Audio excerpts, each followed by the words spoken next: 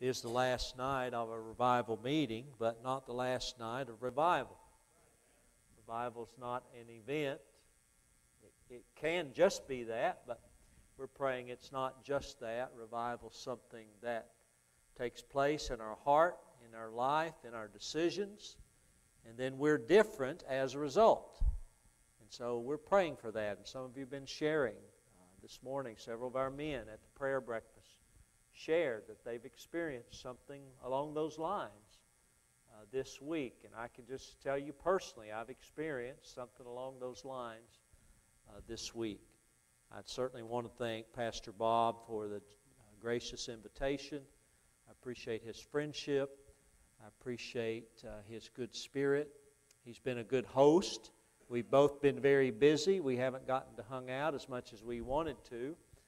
I wanted to ride on his side-by-side and see some of Rush four-wheeler. What do we call that place up there? Rush Off-Road. Wanted to see some of it. Didn't get to. So maybe I can come back sometime and hear Brother Bob preach, or come back and share sometime, and I look forward to that. Thank you, church. I love you in the Lord, and love some of you, just period. I love all of you in the Lord, and it's good to be with you tonight. Take your Bibles, turn to Philippians 3. When I think about healthy spiritual habits, now I'm going to be gone, of course, in a couple hours when I finish up. Just making sure you're listening. Couple hours when I finish up. I'm going to be leaving, heading back towards Shelbyville, Kentucky. I have a full day tomorrow. Meetings in E-Town tomorrow night at 6 to 8. Roll back in tomorrow night around 9 o'clock. And Friday is a normal day, just a normal work day. So that'll be an interesting day in the office. I look forward to all that, and feel so fortunate to be able to serve the Lord. But as I leave, I think about you moving forward. What will you be doing, and what will you be thinking? And what might I leave with you that would help you on your spiritual journey? I've been a Christian 45 years. I'm still learning. I've got so much to learn. It seems like the more you know, you realize the more you actually don't know. There's so much. God is so big, and the Bible has so much to teach us, and there's so much I need to learn. So we need to put some healthy spiritual habits in place in our lives so we will have ongoing revival, so we will grow in Christ, so we will mature as believers. And so tonight I want us to consider that. I believe Paul gives us some instructions there as he writes the church at Philippi. Now you know the church. Paul planted the church at Philippi on his second missionary journey. I realize I'm kind of slanted this side tonight. Brother Bob told me this is the way Wednesday night goes. You kind of sit on this side. He comes down front. But I'm glad there's some folks who broke the mold, and they're over on this side. They're courageous. I appreciate that. So I will not ignore you over here, I promise. But most of the rough crowd's over here, so I'm preaching mainly to this crowd. You know the church. Paul planted the church on the second missionary journey. Paul and Silas had some initial problems at Philippi because they cast a demon out of a fortune-telling slave girl. Now, every time I've cast a demon out of a fortune-telling slave girl, I've had problems too, haven't you, Brother Bob? Every single time. It always happens. As a result, they were thrown in jail. About midnight, Paul and Silas were praying, singing hymns to God. Suddenly, there was a great earthquake. Everyone's chains were loosed. The Philippian jailer drew his sword, was about to kill himself. Paul said, "Do yourself no harm. We're all here." The jailer fell down, trembling before them. You know what he said. He said what some of you need to say tonight. "Sirs, what must I do to be saved?" And Paul gives us the gospel in a nutshell. If you're here tonight without Christ and you say, "What do I need to hear in tonight's sermon?" It's this small snippet of the gospel. Believe on the Lord Jesus Christ and you will be saved. Paul told the Philippian jailer that, and he was gloriously saved. Paul wrote a letter to the Philippians while he was under house arrest in Rome. Now, Paul was in and out of jail and prison many times for the sake of the gospel. On this occasion, he was under house arrest in Rome. People could come and go. This is not when he was in Rome the final time in the Mamertine prison, where he eventually died for his faith. This was around AD 60, and he wrote to the church at Philippi to thank them for the generous gift they had sent his way, and it had been such an encouragement to him. And so he was writing them to say, thank you, that was so gracious, and I was so encouraged by your gift. Do you know people like that? Someone in your life who's encouraging? Maybe it's your uncle, and when you get together at family gatherings, your uncle's just so encouraging. He asks about your life. He's concerned about you. He wants to know how things are going, how's school, how's work, how's your marriage. He's just so encouraging. Or maybe it's that favorite aunt, or maybe it's your grandparents, or maybe it's a friend or a co-worker. But most of us have someone in our life that we just love being around those folks because they help us to feel better about ourselves. And the Philippian church had been that for the Apostle Paul.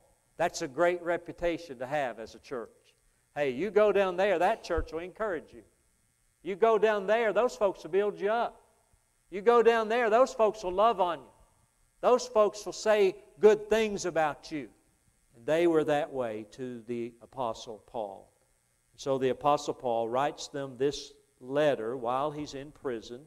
And in this letter, he gives them some keys to healthy spiritual habits in their Christian life. So pick up with me, Philippians 3, verse number 7. But what things were gain to me, Paul says, these I have counted loss for Christ. Yet indeed I also count all things loss for the excellence of the knowledge of Christ Jesus my Lord, for whom I have suffered the loss of all things, and count them as rubbish, that I may gain Christ, and be found in Him, not having my own righteousness, which is from the law, but that which is through faith in Christ. How's a person saved? Through faith in Christ. The righteousness which is from God by faith. You can't be good enough to go to heaven. You can only be clean and pure by placing your faith in Christ.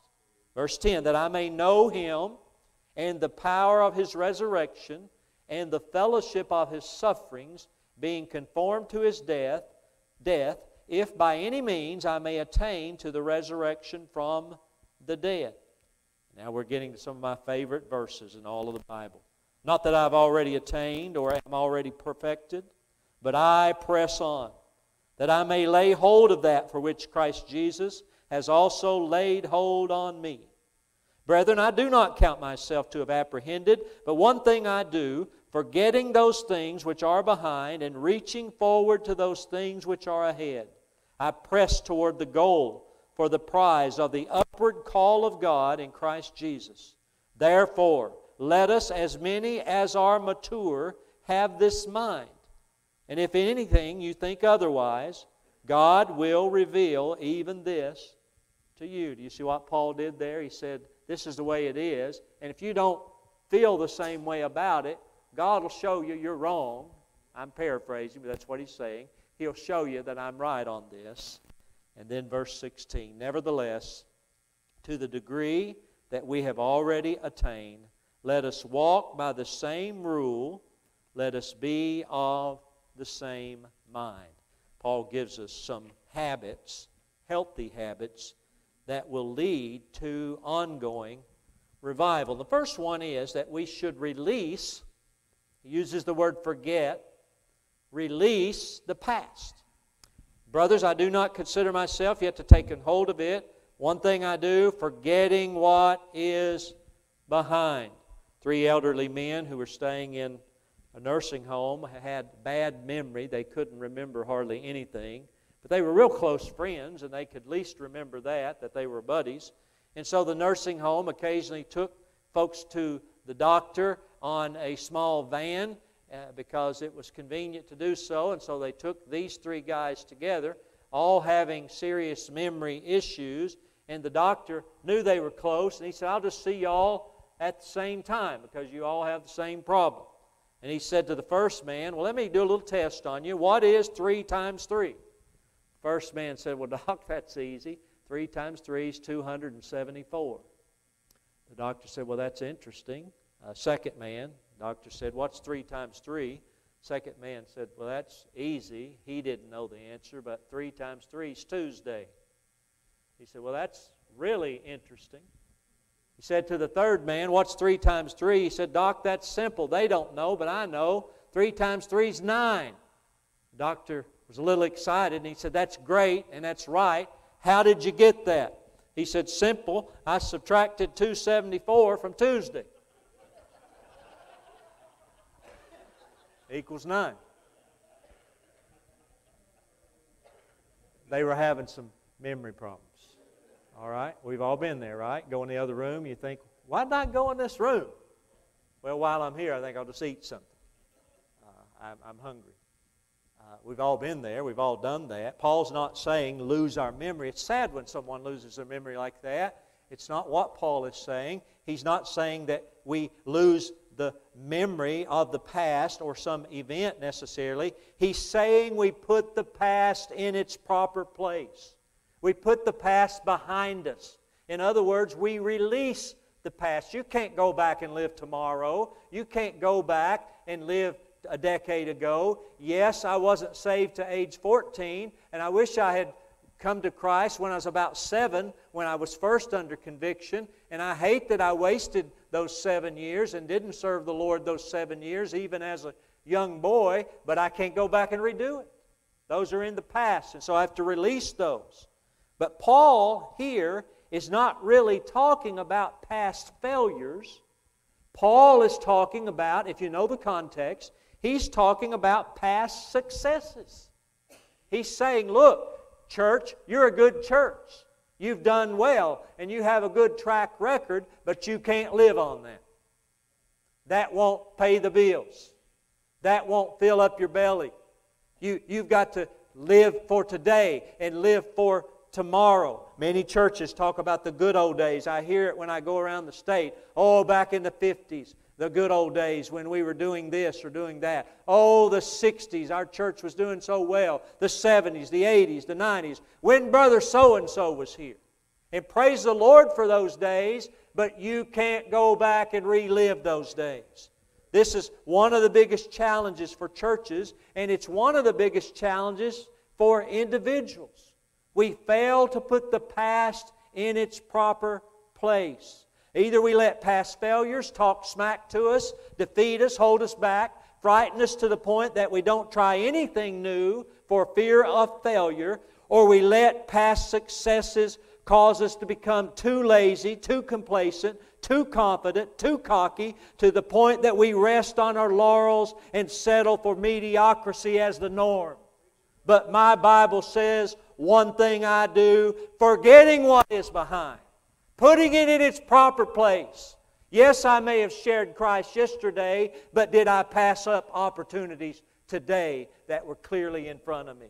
Yes, I prayed yesterday, but have I prayed today? Yes, I read my Bible yesterday, but my Bible was available to read today. Have I read it?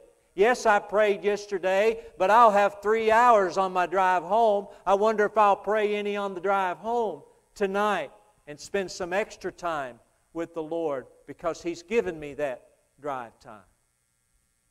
We shouldn't live in the past. I love what Rick Warren said.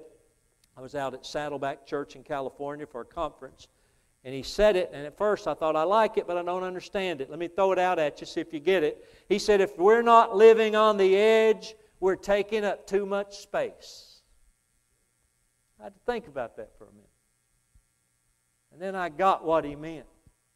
He's just saying, look, we need to go for it for the Lord. We don't need to live in fear. And we sure don't need to live in the past. If you've had a tough year in some area when it comes to your spiritual health, then give yourself some grace, and whatever you do, don't give up. Don't give up. Failure is not final. If you've knocked it out of the park last year, then be humble, be helpful to others, and set some new goals. And knock it out of the park this year for the Lord's glory and for the health of the church. One key habit to having ongoing spiritual revival is release the past. Secondly, reach for the future. Reach for the future. Paul writes, forgetting what is behind and straining toward what is ahead. I press on toward the goal to win the prize for which God has called me upward. Now, Paul's language makes me think, and I know I'm a little biased in this direction, so I admit it, but it makes me think that Paul might have been a runner. He might have been. He at least walked a lot, right? He got around. And he loved to spread the gospel. And so maybe he did some running from town to town so he could spread the gospel. Maybe he was a runner. He talks about straining toward what is ahead. It's kind of that picture of muscles straining. Maybe he was a runner. I know from John 20 that Mary Magdalene was a runner. I know that the Apostle Peter was a runner and the Apostle John were runners. And I also know, because it says they ran to the tomb. Scripture says that. Read it for yourself. And I know that John and Peter were real men. Sometimes we put these guys up on a pedestal like they're superhuman. They're not superhuman. They served a superhuman God. They served the King of Kings and Lord of Lords, and He did mighty things through their lives. What do you mean, preacher? Well, John and Peter ran to the tomb, but in John's Gospel, since he's writing it, he tells you twice, not just once. He says twice, read it in John 20, that he was faster than Peter. You know, Peter's pretty fast. We were running, but the one whom Jesus loved got there first. And then he says, he beat Peter to the tomb. That's what guys would do, wouldn't it? That's what I'd do if I was faster than you. I'd humbly brag to someone, oh, well, I was a little bit faster than brother so-and-so. And I'd work it in, and you'd work it in, and John worked it in. That's normal. Paul was intense. He was disciplined. He said, I press on toward the goal. The Greek word is the word skopos. It just means goal. It means goal marker. And so let me ask you a biblical question tonight. What are your goals? What are you aiming towards in this month? What are you aiming towards this year in your spiritual life? I've heard the saying, if you aim at nothing, you're probably going to hit it. So what are you aiming at in your Christian life? Let's pretend that 10 aliens, that a spacecraft, all of a sudden we hear a commotion and all these bright lights. And I know you're thinking right now, where is this preacher going with this? But hang with me. This spacecraft lands out in the parking lot. Well, what are we going to do? I'm going to rush out there and see what's going on. 10 identical aliens walk off the spacecraft. Now, I don't believe in aliens or spacecrafts, but let's just pretend we all do, all right?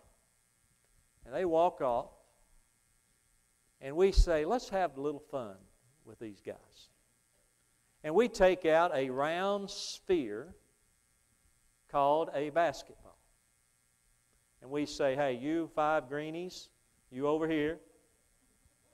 You 5 with the big heads. We'd have to be sure we also said in green, because a lot of us have big heads, so we don't want to get us mixed in. And so you 5 greeny big head guys over here, you 5 over here.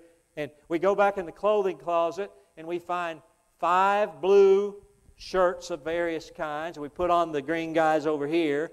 And we find 5 red shirts and we put on the green guys over here. And we tell them, now you're on one team, you all work together. You're on one team, you all work together. And we put them on a basketball court with 2 goals, one on each end. And we throw up the ball. What's going to happen? Well, I've never been to a game where 10 aliens have played, so I don't know what's going to happen. Maybe you have. And when you preach this sermon, you can tell us what really happened. But here's what might happen. I guess you throw it up, the ball will probably come back down, and they will realize, oh, that's the ball. And they see it bouncing. Maybe someone will grab it. They'll try to bounce it and realize, oh, that bounces. It comes back up.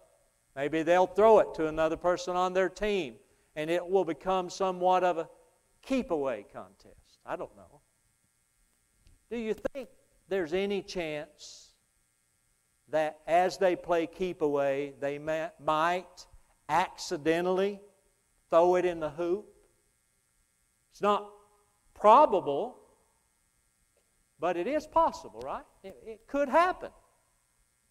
But what if we told them, now, the goal of this game is for you to put this ball through that round hoop on that end of the court.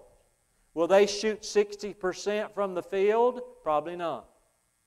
Will they shoot better than they would have if they had no clue that was the goal? You can be dead sure. If you aim at nothing, you're probably going to hit it.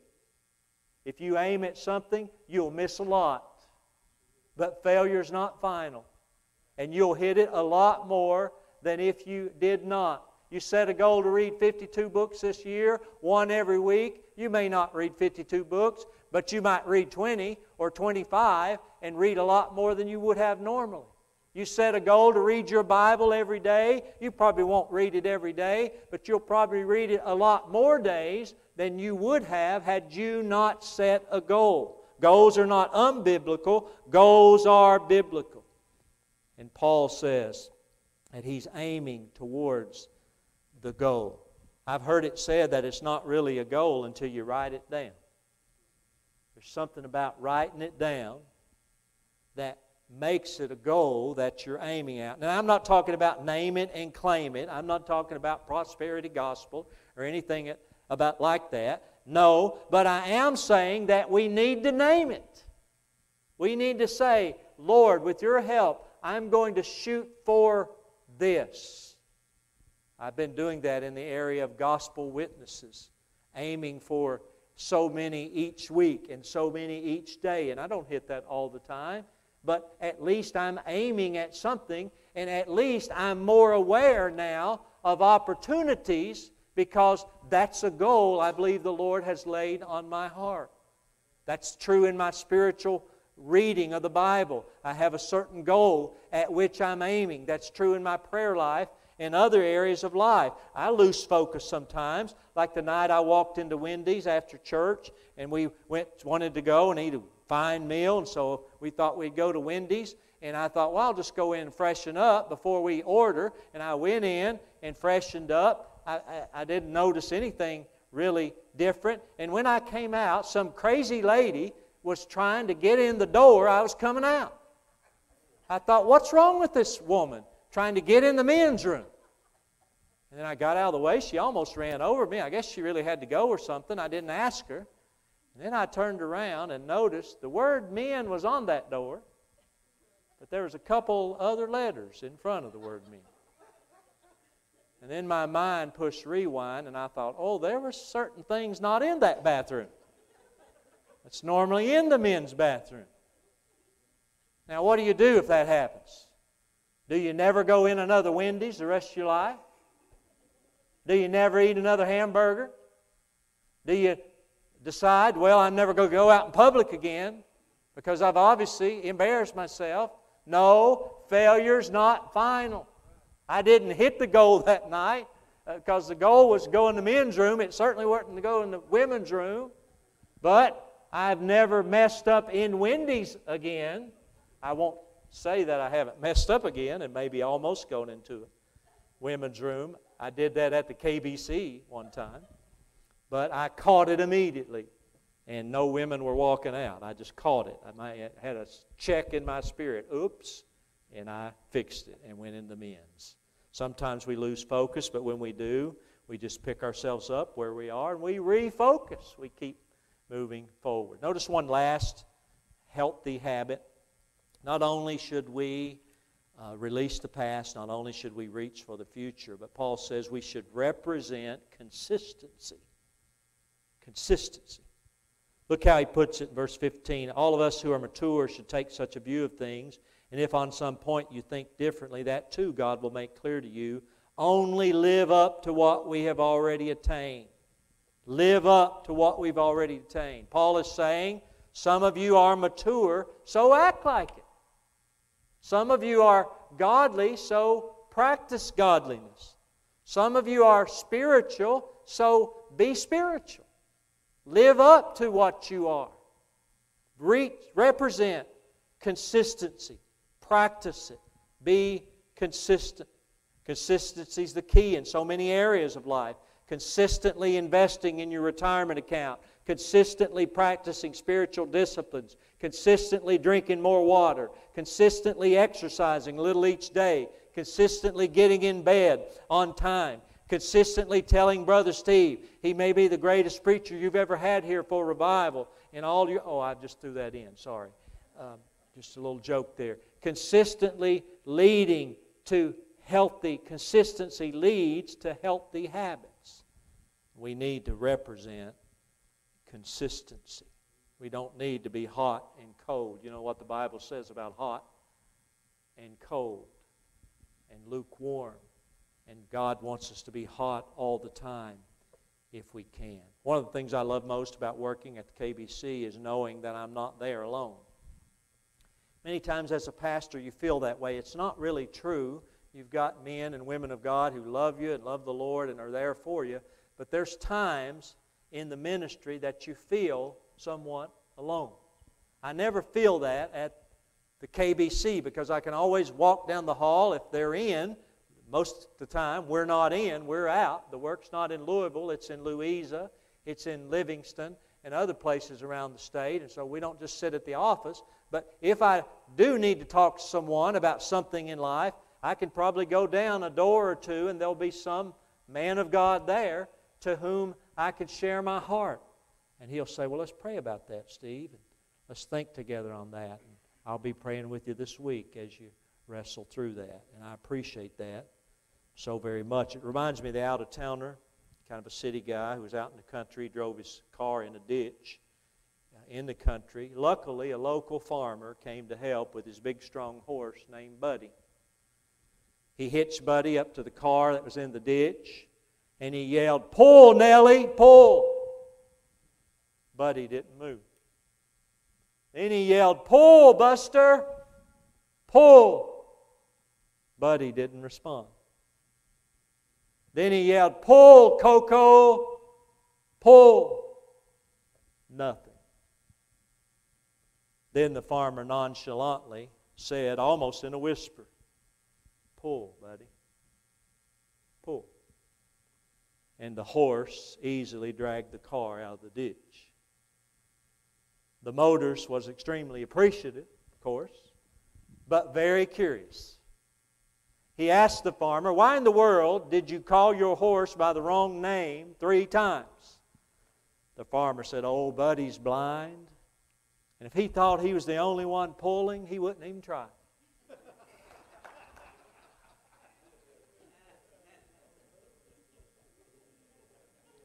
Now look to your right. In some cases there's nobody over there, but a lot of times there are. Look to your right. Look to your left. You're not the only one pulling.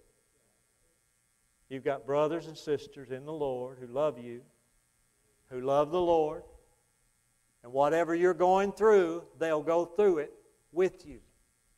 It may be so private that you can't tell them what it is, but you can say, "Look, I've got something in my life, it's unspoken. Will you pray for me? Will you walk with me?" Pull together. Pull for the lost. Pull for the church. Pull for the glory of the Lord Jesus. I like that story. There's a lot of truth in that story. Appreciate that song about heaven.